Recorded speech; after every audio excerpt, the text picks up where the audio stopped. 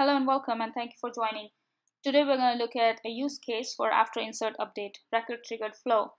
And if you are just getting started with the flows, and if you want to learn about when to use before, when to use after insert and update, or different types of flows, I do have a Flow 101 playlist, so please feel free to check that out. For this video, we're going to focus purely on this use case. So I do have the data model here, but this is not a true representation of the actual schema. So this is just for illustration. The requirement here is if a milestone is created with a user, then insert the same user as an opportunity team member.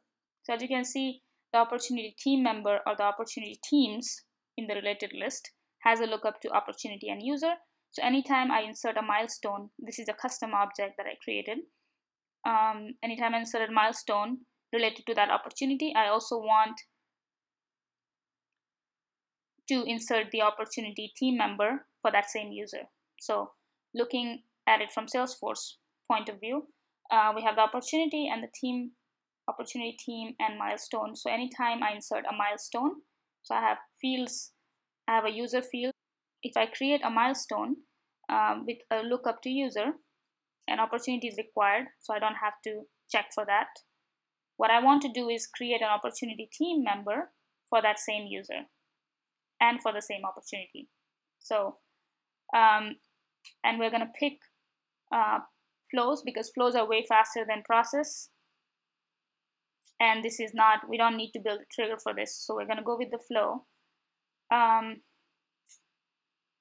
Okay, let's come to setup, click new flow. I do have a flow built out, but just for demonstration, I want to show step by step here. Like a triggered flow, and then I like the freeform better, at least now. So we are here now in this flow builder. Before we start actually creating the flow, coming back to the requirement, since this is the related object, there is a chance that people can put multiple milestones for the same user. So I come in and put one milestone for my name, and then somebody else comes in, put another milestone for my name. So the question you should ask is whether or not you want to insert the opportunity team members multiple times for that same milestone. So because if the user is same, you don't want to have same opportunity team members, or maybe that's probably the requirement, but more than likely that won't be the case.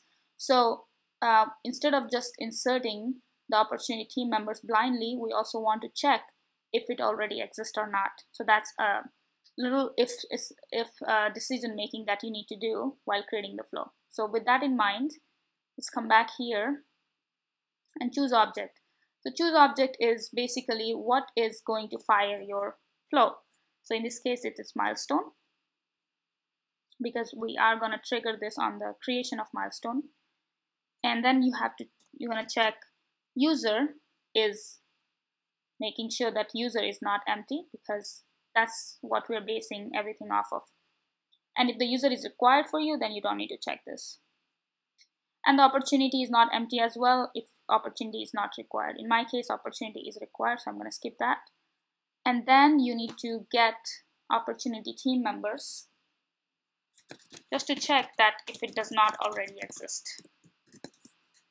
Let's get opportunity team member, write a description here, and then opportunity team member. And this is where we're going to say, okay, get me the opportunity team member for that opportunity and that user. So first option, opportunity ID equals, and this is where, since you are using a before or after update, any record triggered flow will have this dollar symbol record. So that means it's carrying all the fields for that milestone. So you can just say record.opportunity. And then also user, that's another parameter we are looking for. So user is equal to record dot user. Okay, so we got two, and then I'm fine returning just the first record, because all I want to check is whether or not the opportunity team member already exists. So first record is fine in this case, but usually in this scenario you would be getting all records. The difference here is all records, meaning it will return you a list of records, list of opportunity team members. Only the first record means you're only getting one record. So in this scenario, it doesn't really matter whether if I return all records or first record, because as long as there is something returned, I don't want to do anything. So I'll just keep it to only the first record. Hit done. Connect this arrows. So now we got the opportunity team member. Now I have a decision to make. So bring your decision element here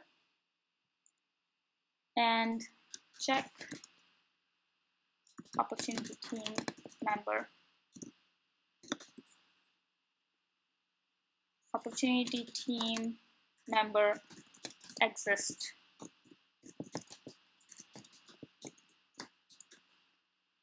Okay, so we're saying if the team member exists or does not exist, you can do either way, it does not matter.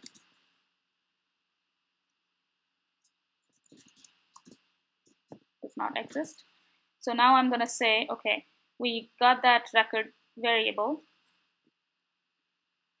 So we have different options here. So it says is null. We can try that. So opportunity team member is null, is false, or is true, because we are saying it's like double negatives. So we're saying opportunity team member does not exist. That will mean that this will be null, because if it existed, it wasn't null. We're saying opportunity member is null, is true. Hit done. So that means we are just checking if this is going to return anything or not.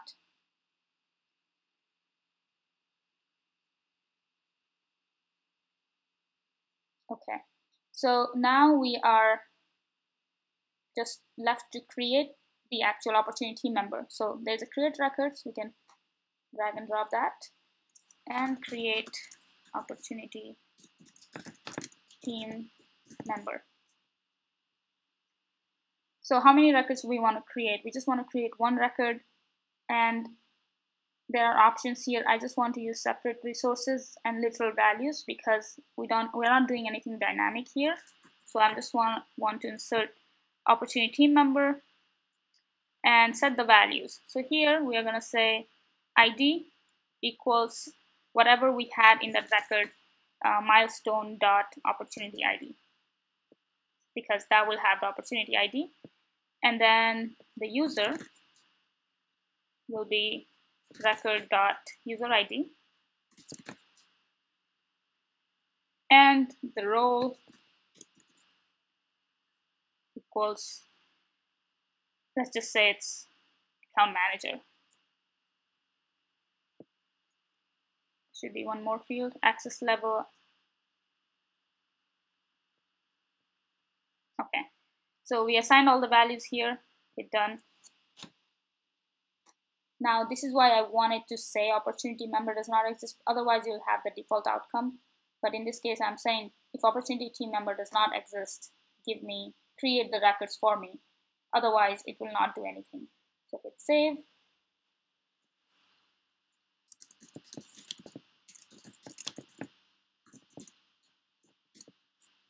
So usually with the auto launched record triggered flow, it's good idea to actually put the object name, because there is no filter at the moment. I did create an idea, and I'll share the link with you so you can vote on it. So to be able to actually filter by object. So add a description and hit save. And obviously we want to activate it before testing it out. We activated it. Now let's go to opportunity here, and I'm going to create a milestone with somebody else that's not me. So let's pick a random user, test, hit save. Now if everything worked fine, that should create a new opportunity team member. I'm going to hit refresh here.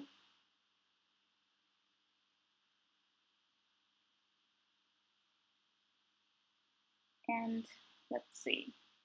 All right, so we have Andy Young as account manager because that's what I defined in that flow. Now let's test what if Andy Young already existed. So I'm just going to create another one and add the same user again. and see if it actually creates one more. It shouldn't, because we specifically said that don't create it if it already exists.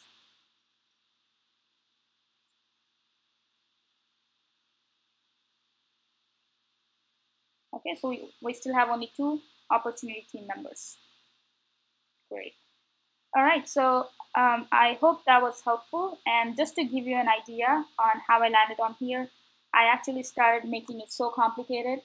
So as you can see, I have opportunity team. I queried out all the opportunity team, and then I started looping through it to get the opportunity team user IDs, and then I was trying to do the decision there, and then outside of it, there was another decision. So as you can see, it's very easy to get it, make it super complicated.